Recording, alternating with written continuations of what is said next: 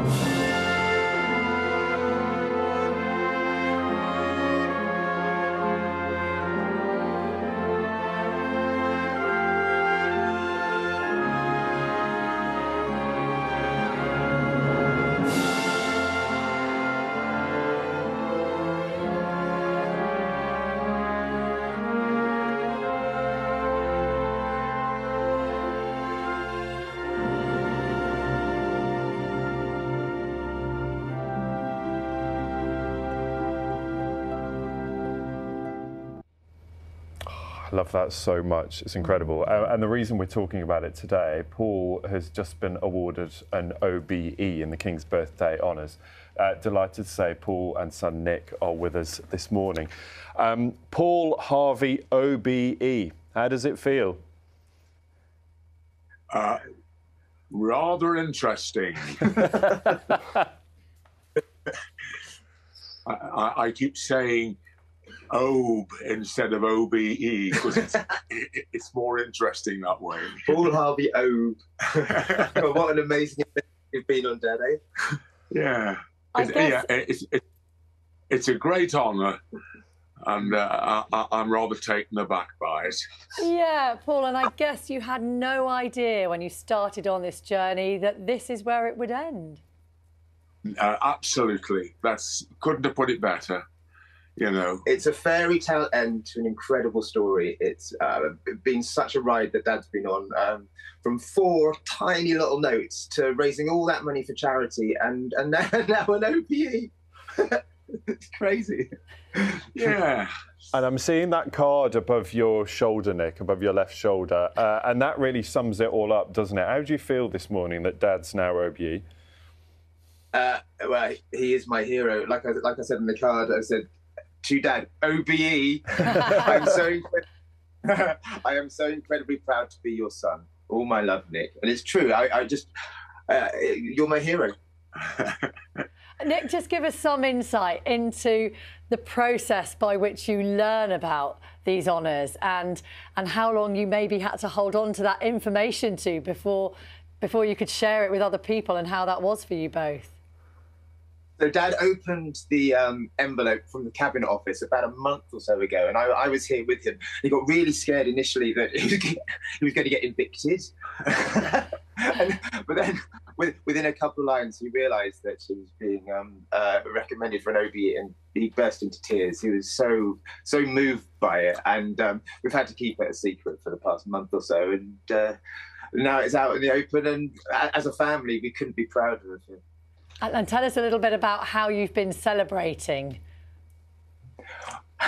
Well, after we opened the envelope, I put a little shot of whiskey in his coffee. And it's nice to have whiskey in his coffee, and that was pretty celebratory. Oh, wasn't it? yeah, absolutely. Really important, that was. Yeah. Are you a Scotch or an Irish whiskey drinker, or is it bourbon? Which is it, Paul? Scott. Glenfiddich. Lovely. Excellent choice. And let's talk about the music. We listened to a really lovely clip of it there. And everyone will be astonished that that came from just, what, 4 notes? 4 simple notes. And from that was born this wonderful piece of music. Paul, talk to me about that process of how it worked. How did you get to that music from those 4 notes? It's just something that I can do. You know, I've been able to do it a lot of times. When I was, you know, in my 21st birthday, I had the piano. My mum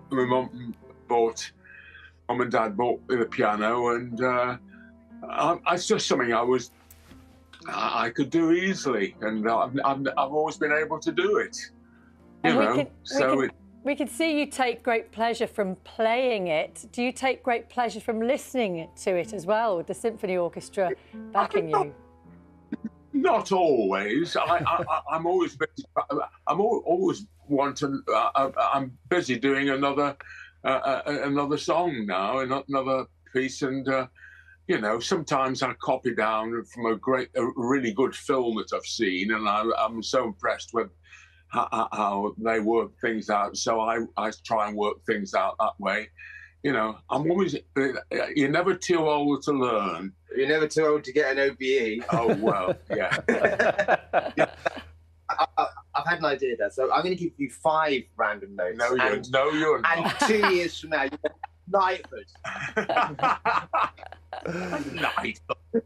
Good grief. And Nick, that's the point. And that's the point in all of this as well, isn't it? There's sort of a serious message, and all this money's been raised for dementia charities, that £1.5 million.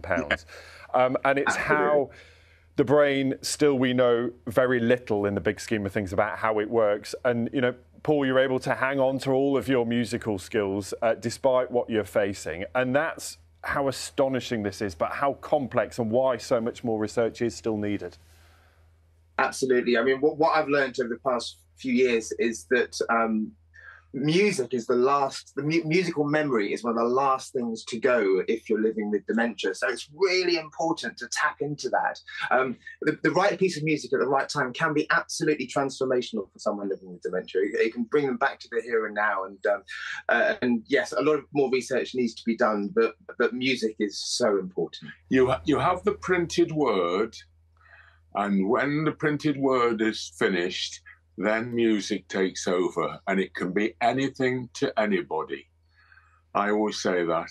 The printed word is quite limited, but music isn't. It can take you wherever you want to go. Yeah.